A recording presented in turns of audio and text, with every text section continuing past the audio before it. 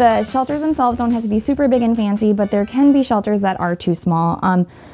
What we like to see for a shelter is something that on the interior of it is at least 11 by 17 inches. That just gives enough space. When you look at a shelter, I mean, this is a pretty big shelter. It doesn't have to be this big, and they can come in, you know, like the more rectangular. But when you look at some of those smaller shelters that a lot of people are more familiar with, once you actually lift the lid and you look inside, when you're thinking about lining that with an additional sort of insulation, and then you're gonna be filling that with at least 1/4 to a half full of straw, that doesn't give a lot of space for a cat to fit. You know, not all cats are very big, but depending on what you're looking for, like are you trying to get 1 cat in versus 2 to 3, those shelters, the space gets small really quickly, and it just becomes too small for them to work with. So something 11 by 17 is what we prefer. You know, anything bigger than that is also okay. You want to avoid putting the hole at the bottom because you want to have it lifted up a little bit higher. If it's at the bottom, then water and rain can get inside. So it's better to have it up a little bit higher. Also, cats can get into really small spaces, so you don't need it very large. I would recommend anything like 5 inches or smaller. It doesn't also have to be a circle. I just have a plastic bowl that I use as like a stencil. And then when you're cutting it too, you can use this sort of like round tool if you'd like. Otherwise, I just use a serrated kitchen knife, and that does the trick. After you cut the hole, you will want to use some tape and line it.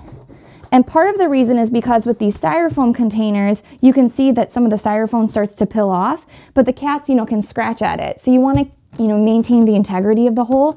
And then with some of these other materials, like with the cooler or with the Sterilite bin, it can be a little abrasive. So we put the, because the cut isn't perfect, so we put the tape around the edge to kind of smooth it over so that there's no, you know, concern of the cat getting snagged at or cut at when they're going, you know, inside and out.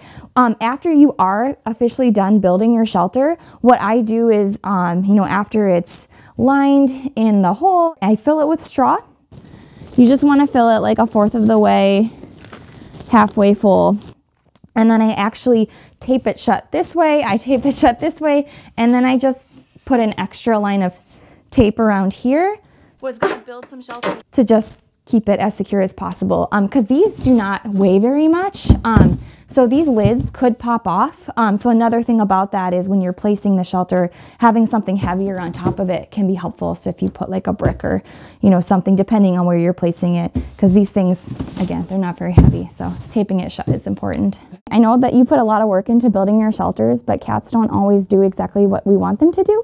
So when in doubt, you leave it out, and the cats are just naturally curious, and they should come over and check it out. And if they don't end up using your shelter, another thing that you can do that's something better than nothing is if you can figure out exactly where they're sleeping, even just laying down a little bit of like a bed of straw can help, because again, that straw is what's wicking away and repelling the water, so it's just going to help keep them a little bit warmer.